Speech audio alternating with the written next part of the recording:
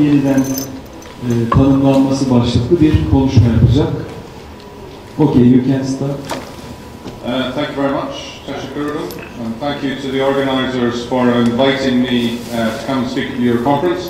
And this is a slide of sunny London, which you'll see is rather darker and more gloomy than your beautiful setting here.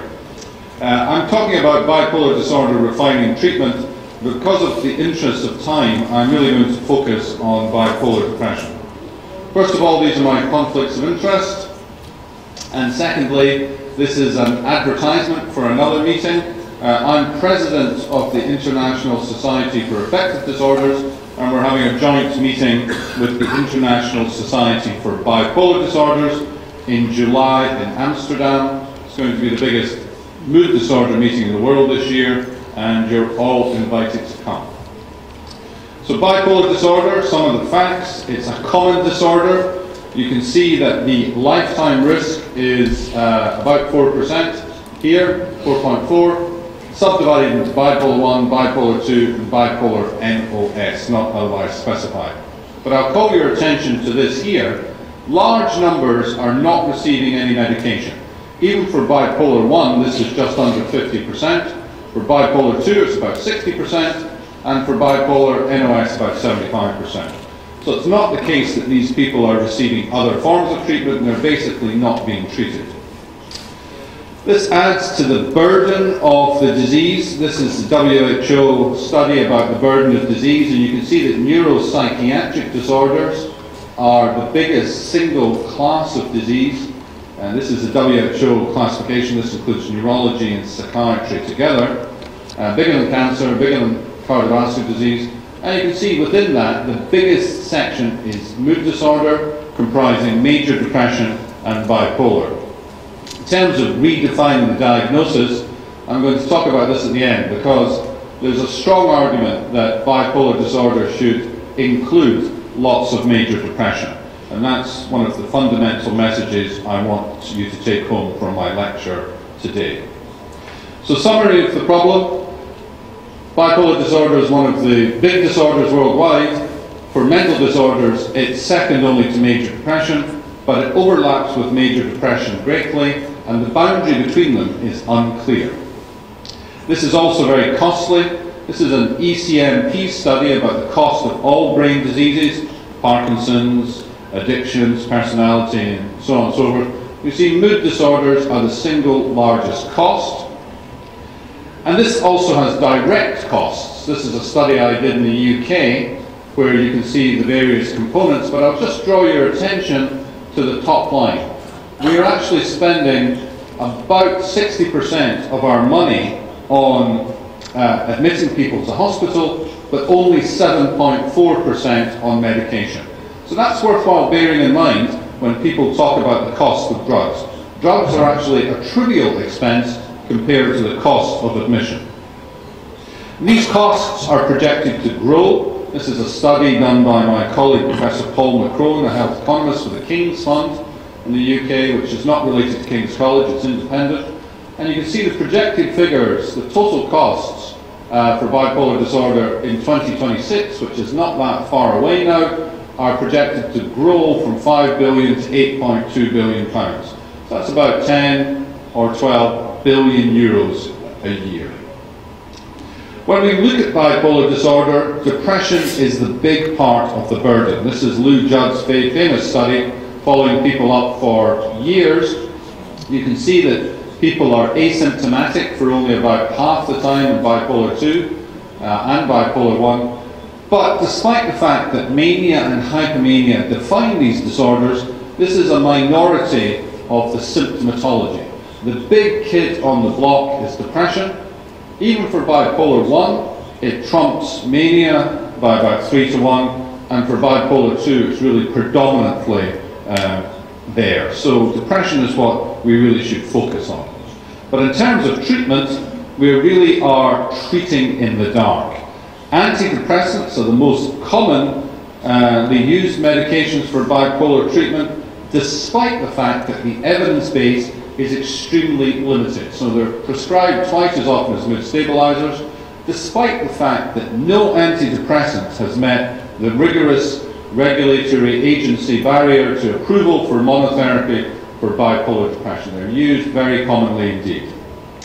Here's a summary of most of the world evidence. The Sider and McQueen didn't include one of my trials, but you can see the evidence favouring antidepressant is marginal at best.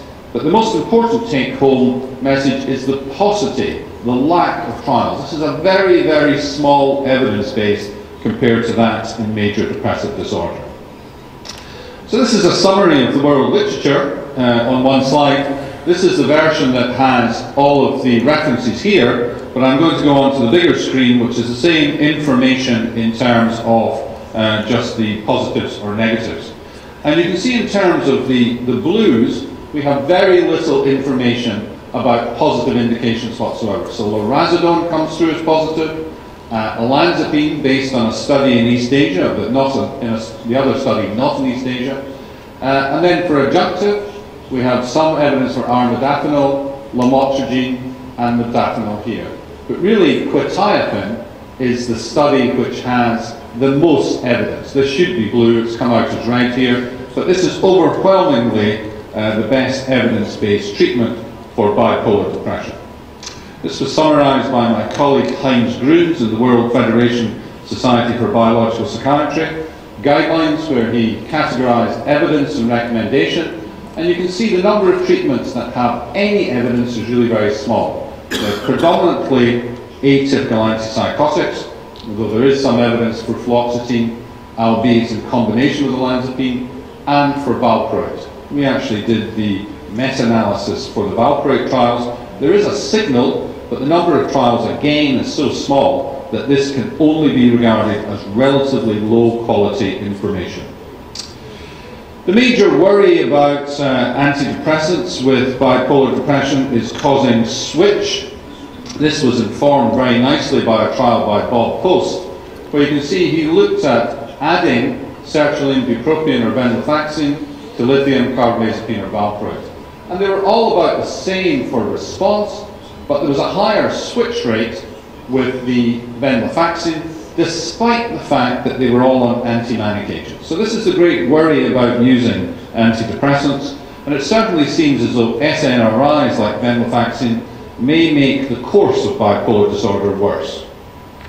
What does STEP BD tell us? Well, STEP BD is very well known to you, you know all this, but they did look at treatment effectiveness for bipolar depression.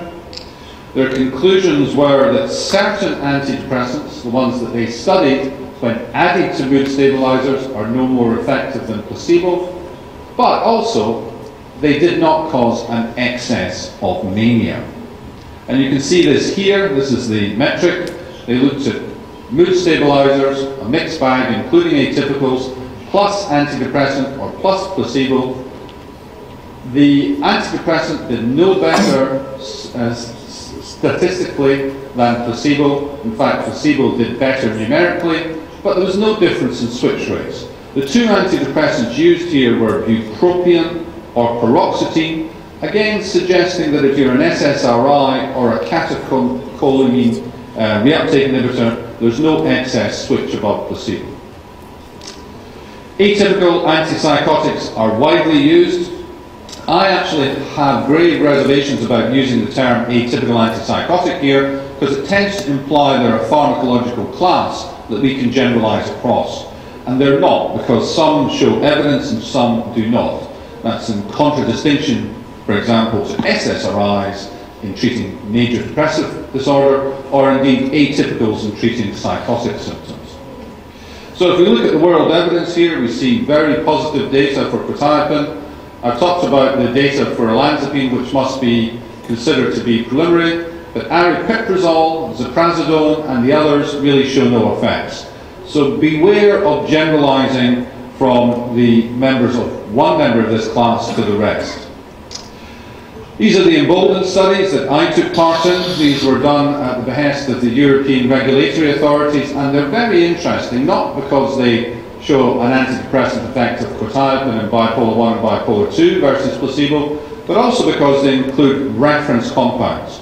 And in Embolden 1, it was lithium, and Embolden 2, it was paroxetine. And this is the largest study, placebo-controlled, of an antidepressant in bipolar 1 and bipolar 2 depression. Here's the results. You can see that quetiapine beats placebo, but lithium doesn't. And placebo hasn't come out particularly well here, but it's more or less the same line as lithium.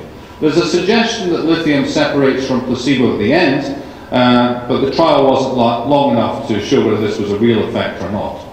Similarly, paroxetine did not separate from placebo, although quetiapine did, although there was a benefit of paroxetine on anxiety symptoms.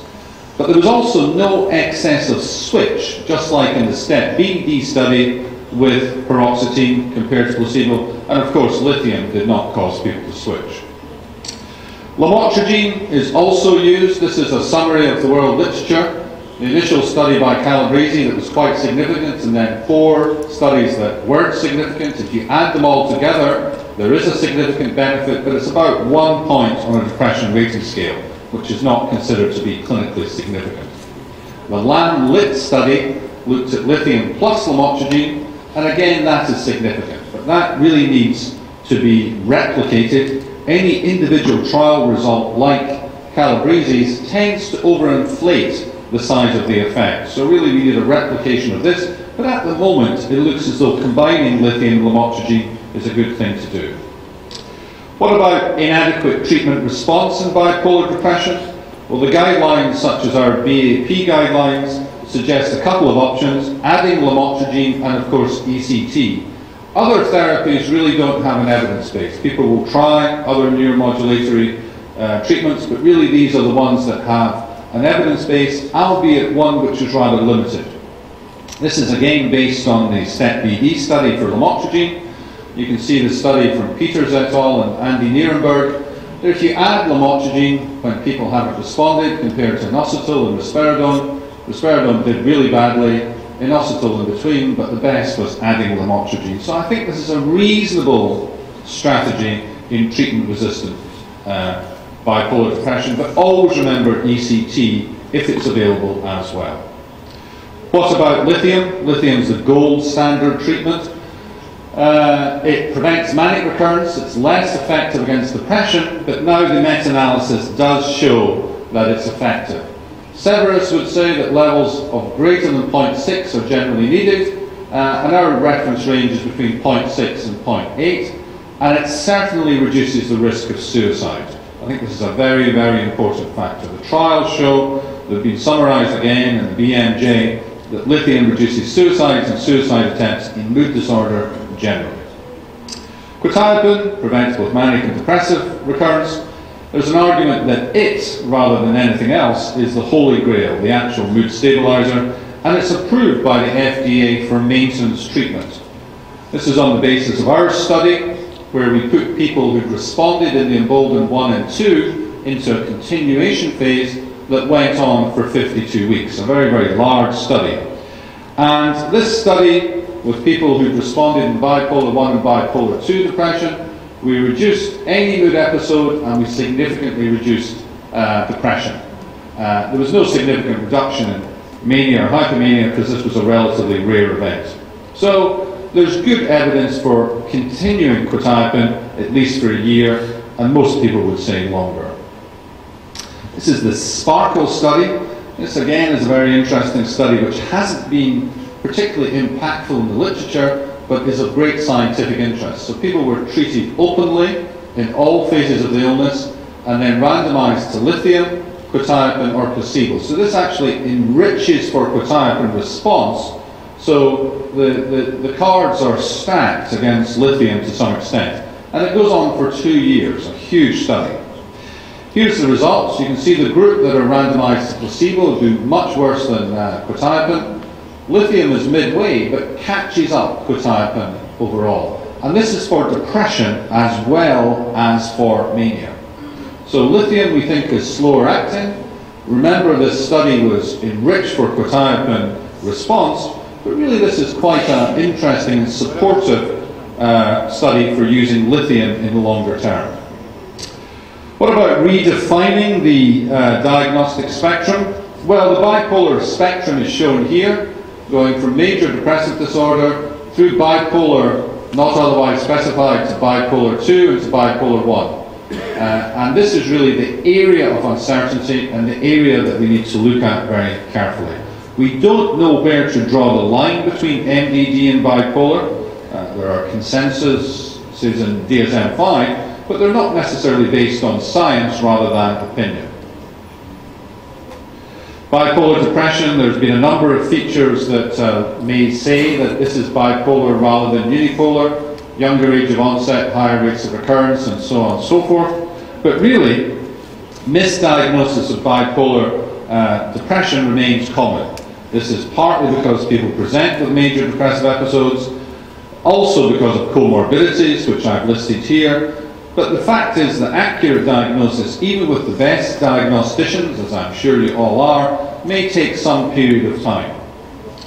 This is the Bridge study, which I did with colleagues, Jules Angst, Edouard Viessa and others. And we looked at 5,500 patients internationally. We looked at them in terms of how we would classify the disorders. If you classify bipolar depression by DSM-4, you can see that MDD predominates. Clinicians had a higher rate. If you use DSM-5 criteria, here listed as DSM-4 with no exclusion, it gets higher still. And using wider concepts such as the hypomania checklist positive, it's equal to unipolar disorder. I think the truth is probably somewhere around about here, but this is a far commoner diagnosis than we currently use. This, to some extent, has influenced DSM-5. The mixed feature specifier is now used in both bipolar and depression. This uses a specifier indicating the presence of symptoms of the opposite pole. It's applicable to episodes of both depression and hypo and mania. It's applicable in the context of both unipolar and bipolar lifetime diagnoses. So you can have mixed hypomanic features in MDD. And it really does address the convergence of predominantly depressive and manic mixed states. So this brings forward the notion of treating mixed states and also the potential consequences of antidepressant monotherapy. So antidepressant monotherapy may be ineffective in mixed states and bipolar depression, and there's no regulatory approved treatment for monotherapy which reflects the paucity of evidence. There may be manic switching and cycle acceleration, both of which are bad things. Nevertheless, the current treatment, as shown in the WAVE BD study, shows that antidepressants are very commonly used in treating mixed states. And you can see here 40% on antidepressants. And this is practice really which probably goes against even the small amount of evidence that is available. We summarized all of these issues in a paper in the American Journal of Psychiatry recently. This was myself, Edouard Viessa, and about a couple of dozen international experts who tried to reach a consensus. I won't go through it in great detail, but simply to say that the limited number of things that we could reach consensus on actually reflects the poor evidence which doesn't inform opinion. So this paper is well worth reading, but really one point which you should perhaps consider, that sometimes patients do well on antidepressants. And if a patient relapses when you take the antidepressants away, you may wish to continue this treatment. That's something which Laurie Altschuler first suggested about 12 years ago.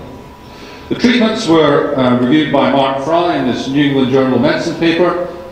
Reviews all of the different treatments, including the novel treatments and some of the non-pharmacological approaches which are being used.